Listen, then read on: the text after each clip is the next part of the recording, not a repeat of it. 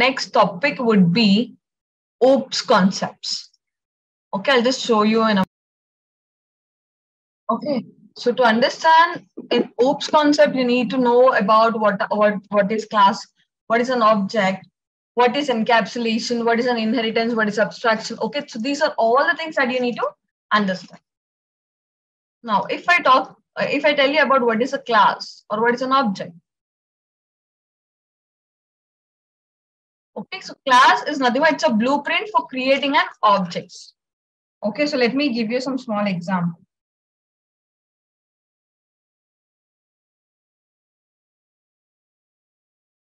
So class will help you in identifying the things. Okay, let me show you by giving some small example.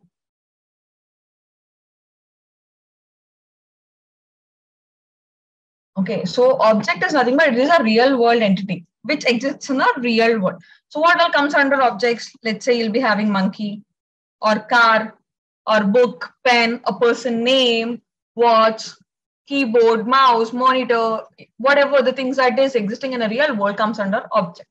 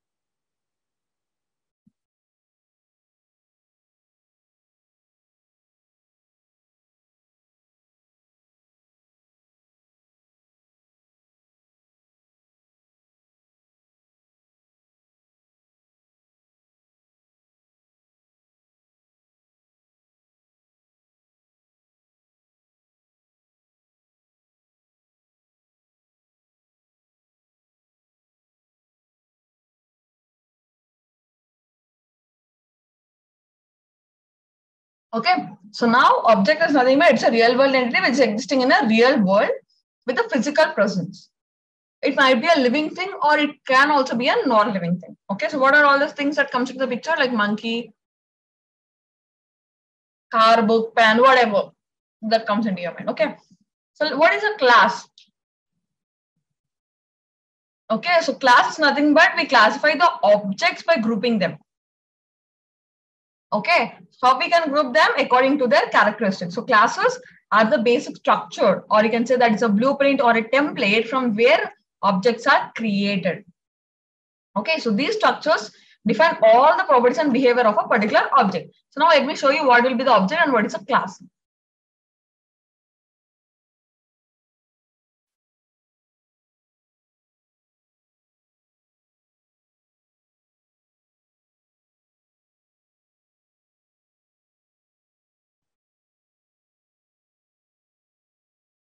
Okay, now we have a car here. So what's a car? This car will be a class. As I told you that class is something which is a basic template or a blueprint, right? So from this car itself, what are the things that you'll have? Different kinds of Ford, BMW, Lamborghini, or whatever nano car or whatever that comes into your mind. Okay, so these for a Ford car, BMW car, nano car, all of these comes under the objects. Okay. So what is a class? Class is just a blueprint or a template which helps in grouping them according to their characteristics. Okay. So classes are the basic structures, which is a template where the objects are created. It helps in defining their properties and behavior. So if you have a Ford car, you'll be having their different functionalities of it. If it's a BMW, you'll have some different kind of things that you need to validate. Is like what is the mileage? What are the features that we have in a nano car? Okay, what is the basic template? The basic template is you'll be having engine, you'll be having the mileage, you'll be having the steering. Okay, so this is the basic structure. But additional features comes under the objects. Clear? Now, let me give you some small another example. You can take another example as phone.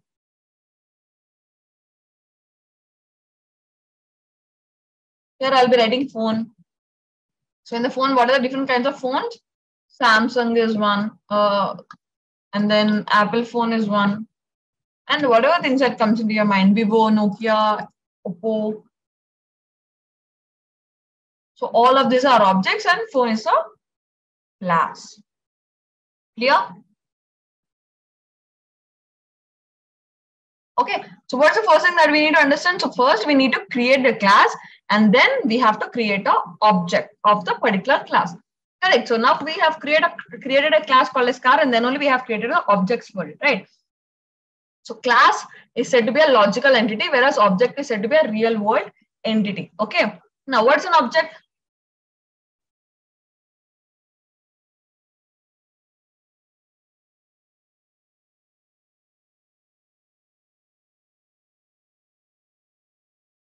It's an instance of class, okay, with the real objects. So now let me show you one example.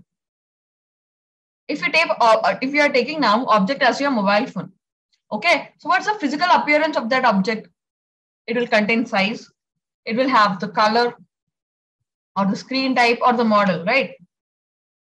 Which means all of the size, color, screen type, and model of a phone is telling you that that is the data or attribute or properties or the characteristics of the mobile. Okay. So what is data generally? So generally the data is something which tells you how the object looks like. If I talk about mobile phone, okay, what is the purpose? What is the behavior? Okay, so behavior is nothing but like making call, playing games. What's the working style of it? Listening to the music. Okay, all of this comes under the behavior. Okay, so what are the properties or characteristics? The size, color, screen type, model, what is the model of it, all comes under the characteristics. Okay. Now, so there are some different kinds of OOPs. So all the concepts that comes under OOPs are nothing but you'll have inheritance, abstraction, encapsulation, inheritance, polymorphism, method overloading, overriding. So all of this. Okay. Now, so tell you this, you have to know what is an abstraction. What is an abstraction according to you? Abstraction is nothing but it enables us to focus on some essential things. Okay, what do you mean by focusing on essential things and ignoring the non-essential things? Okay, abstraction name itself is telling you that it focus on some important things and ignore some things which are not required. Give me a minute, I'll just.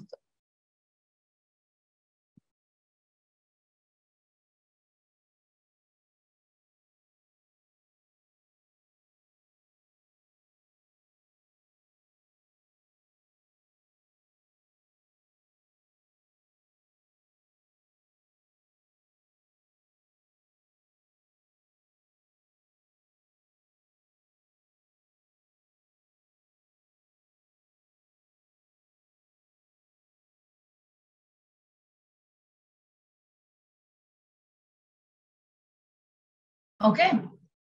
So now what is an abstraction? Enables you to focus on some essential things and ignore the non-essential things which are not required to you. Okay. So in OOPs, what we generally do, we'll create objects. And we'll be using the particular objects, right? And you don't have to know about the details of and usage of their implementation. Okay. So now what usually happens is we can hide some unnecessary data from the user and expose only the data that is useful for the user.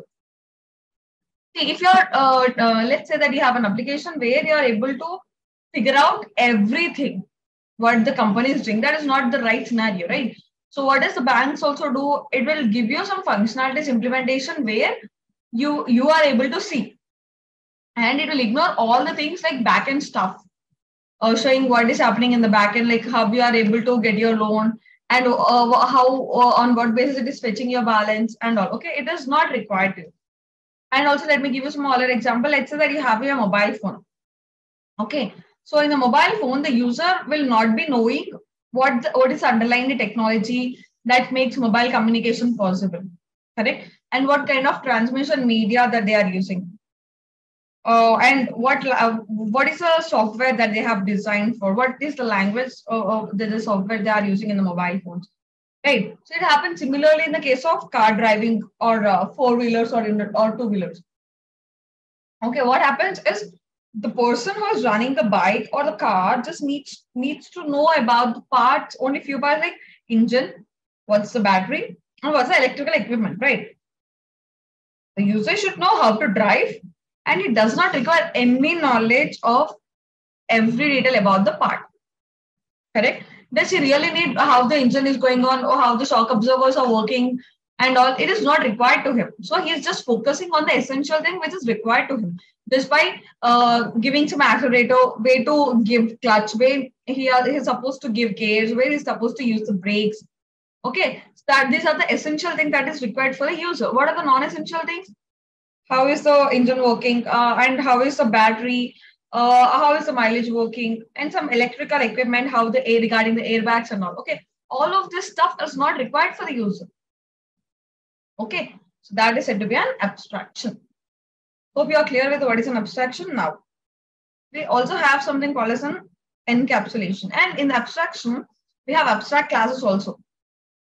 So the point that you need to remember is abstract class has only the definition where you don't have any implementation.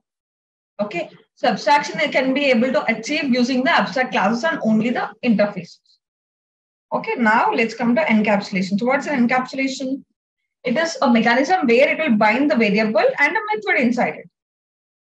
That is said to be an encapsulation. Okay, let's say that you have a capsule. Okay, so the capsule which has several medicines. Okay, so if we take a class, we are writing some variables and method inside the class. So that is said to be the class is binding them together. Okay, so what will be the examples? The class itself will be the example. See, now let me show you. So what's this? Addition of matrix using array is a class, right? And these are the variables and these are the values, which means we are saying that the variables and the combination of methods, okay, that is said to be present inside the class is something that is telling you that the class has been binding them together. So you can say that the class is an example of encapsulation. We can usually also say that it is a processing of wrapping the code and the data together. Okay, so now you might have a doubt on what makes the benefit of it.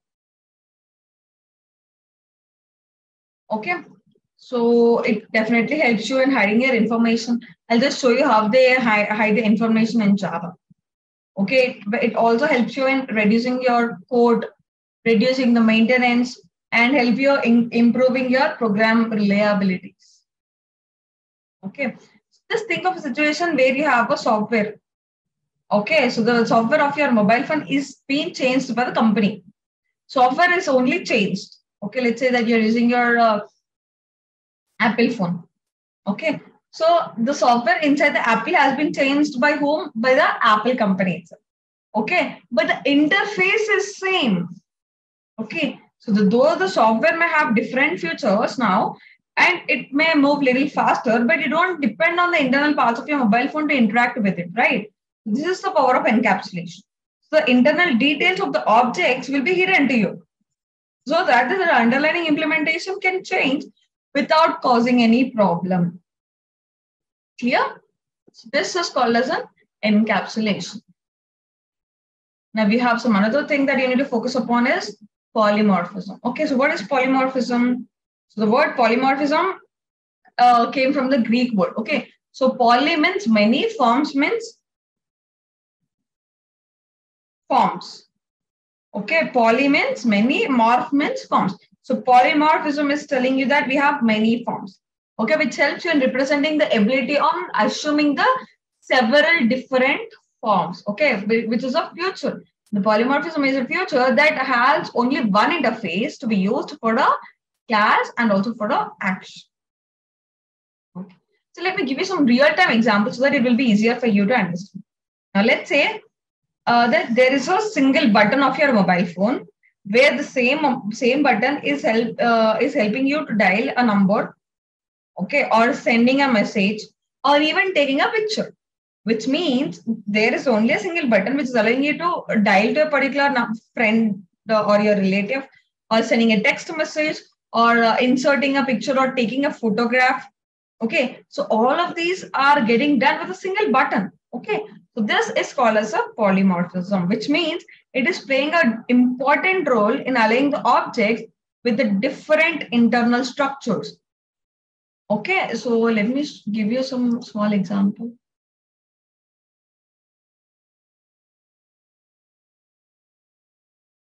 Okay, I'll just show you with the data and method also.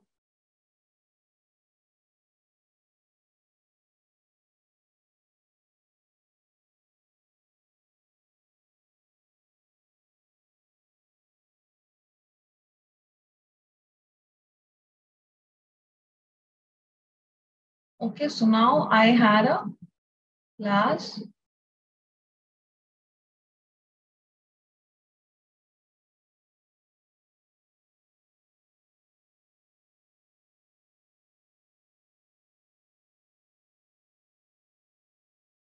Okay, so just ignore this.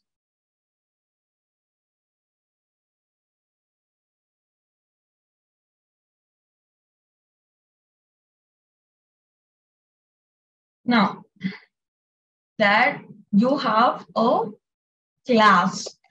Okay, so what's a class? Let's say shape is a class. And in shape, what are the methods that you'll be having to get some certain shape? You will be using some methods. So drawing some methods. So when shape is a class, so the objects also should be under this, right? So now here you can say that this circle object, correct? And here you can say it is a square object. And here you can say that's a rectangular triangle object. Okay, so what is happening in this object? So all of these objects are using the same method. What's the method? Which is called as draw. Okay. So these are the methods. So here, if you observe, what is the point that you are understanding? Shape here is telling you that it is a class. Correct? So when shape is a class, what is this draw? So draw is a method. Only one thing has been used for multiple purpose. Okay, objects. What are the objects? Circle, square, rectangle are the objects that are present. Okay. Now, you need to understand what is an inheritance. We are done with the polymorphism. We'll have inheritance. So what is an inheritance? Inheritance is the future of OOPS concepts. Okay. So now here we'll be having parent class, base class, child class, subclass, and all of this. Okay. So what do you mean by inheritance? It is a process of creating a new class from a previously defined class. So this is an example for polymorphism. Okay. So now, okay, I'll just give you a small example. Let's say you have a parent, right? You'll be having your mom and dad. So those are parent classes. And your brother comes under the subclass. Okay, so the subclass or the derived class. So you have these different kinds of words: subclass, derived class, parent class, base class. Okay, all of this. Okay, so inheritance is the process of creating a new class from a predefined class, which means now you are the people who are just born from the predefined class, who are your father and mother. Okay, so now, so you also need to know that the inheritance is a relationship which happens between the superclass and subclass.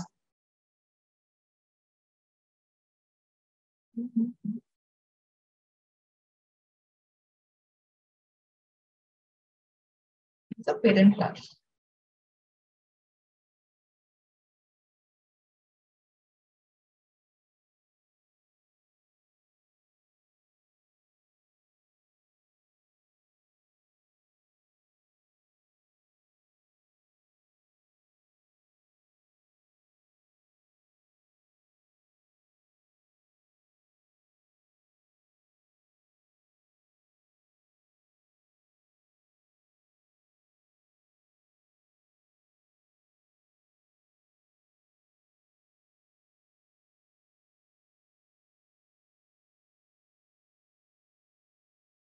Okay, so this parent class is also called as a base class or the superclass.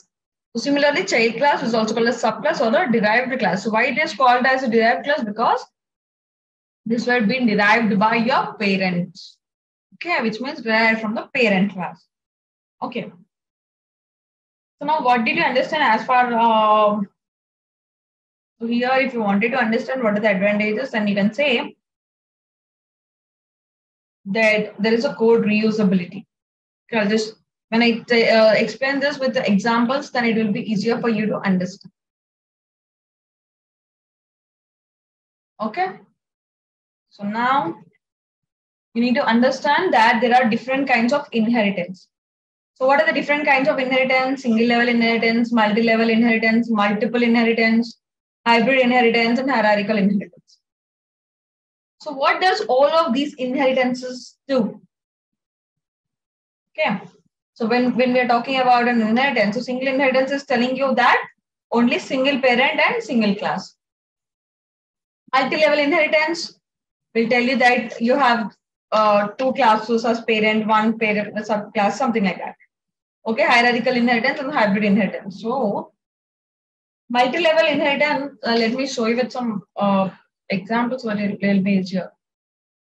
So this is called also single inheritance because only one parent class and only one child class. Okay, so if it is a multi-level inheritance, so if it is a multi-level inheritance, what happens? Your grandparent, your parent, and you. Okay, this is said to be multi-level inheritance. Okay, so this class is said to be a parent class or a superclass. Parent or superclass. Now here, if you observe, this is an intermediate class. So you will be an intermediate class because you're acting as a mediator for both of them. Okay, and what is this? This is a child class. Okay, so what do you mean by multi-level? Because you have different levels. So now your grandma will be a superclass. Why? Because she's she's acting as a parent for your mother and acting as a nanny to you, which means she's a superclass because she is able to access both of the classes. Now, if I'm talking about intermediate class, who's your mama?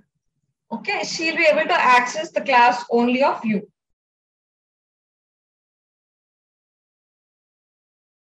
Clear? And then the other child class.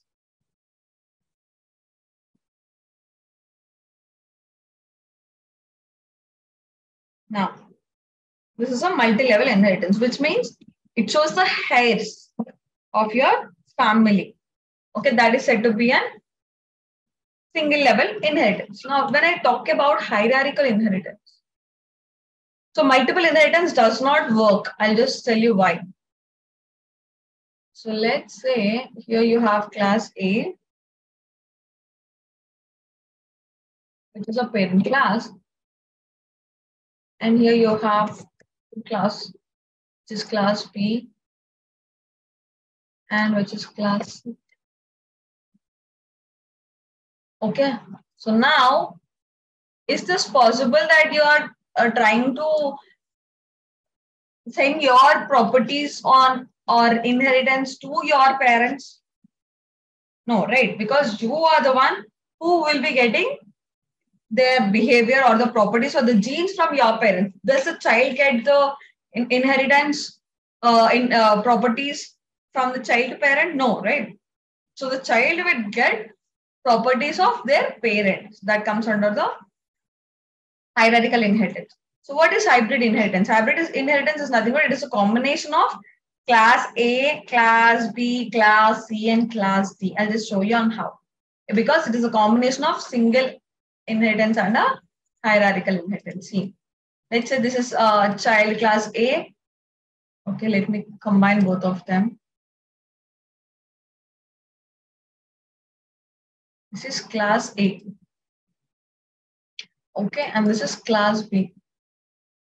And you have class C and class D. This D, let's say this class C and class D are brothers and sisters, or two brothers, two sisters, they are siblings. Okay, so the class B, what is class B? Parent class. For what? For class C and class C. At the same time, it also acts as a child class. For whom? For class A. Okay, got it. So class A, class B comes under the single inheritance. Why? Because only single parent, single child comes under single inheritance. And one parent with two child is nothing but the combination of hierarchical. So the combination of single level inheritance and a hierarchical inheritance gives you the hybrid inheritance. What's it? It's a hybrid inheritance.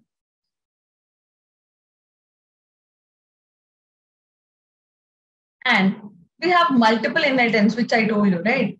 So we'll be having class A, this is class B, and then you have something called class A, class C. Okay, so you cannot derive anything from your child to parent. No, it is not possible, right? So everything that comes to you will be from your upper generation or from your parents or from your grandparents. But your grandparents will not get the properties of your grandchild, right? That is why multiple inheritance is not possible. Okay. So to support this concept, wherever you have the advantage, definitely you'll have a disadvantage, right? So when you have a disadvantage, again, there will be a new concept that is raised. So for this, multiple inheritance, this is not supported in Java. So this can be supported by using the interface concept only. Okay. Hope you are clear with the inheritance concepts, OOPS concepts. Okay, now let me show you this.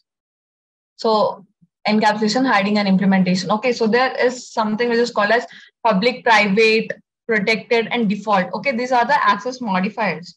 Okay, see, now in a program where we are writing, we are always writing public static void main. So which means anyone can use it. Okay. If it is public, everyone can use it. If it is private, then only, let me give you some small example. Let's say that you are in a project within the organization. Okay, if you are public, you can use it anywhere within the organization, outside the organization. Okay, within the organization comes under public. So let's say that you have private static void main. Okay, in the private, what happens is it is accessible, but only to you within the project. But for the protected, it is not even possible. It is only for some only dedicated people. Okay, that is protected. So if public, private, protected, three of them are not given, then it comes under the default. So these are the access modifiers. And then the getters are setters are used for just accessing the values. Okay, so encapsulation classes that use encapsulation to predict your data and behavior, which we saw. Okay, so see, this is the ability of an object to in the different kinds of forms. Okay, so these are the having the multiple methods with the same name but with the different parameters is said to be an overloading. And what is an overriding? Defining the methods in a subclass. Okay, if you observe, you are able to see this interface. So what is an interface? Interface name is flight. Okay, what is a method? Method name is a fly. Okay, so there is a class bat and then a class bird. Where it is getting inherited from? It is inherited from flight. So why are we using this implements keyword? When it is an interface, we use a keyword called as implements. Okay, so when it is a class, we'll be using a class name called as an extends. Okay, we'll be using extends and then you'll be give class name. But when it is an interface, you'll be using implements. So here itself, we can see the example, right? Because animal, here this is a superclass, flight, and then you are using bat and bird inside this. Okay. As you already know, what is an overloading? It's just by changing the data type and changing the number of arguments. Okay, but the class name will be same, which is a signature. And when we are talking about the method overriding, which has the same method in the declared part, I'll just show you by programs in the upcoming sessions. Okay, so this is the abstract classes. Okay, hiding implementation details from the user. So it not only hides the implementation details, it says that the things which are not required for the user will not be able to show. So these are the classes that cannot be instantiated. So shape abstract class with a circle and rectangle subclasses. So this is what you saw, right?